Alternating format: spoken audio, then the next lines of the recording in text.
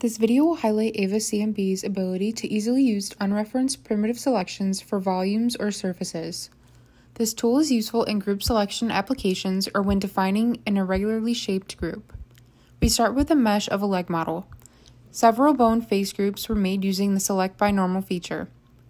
The remaining faces on the curved portion of the bone can be created into their own group and used to tie these faces or nodes to the flesh model shown. This feature is found in the top toolbar.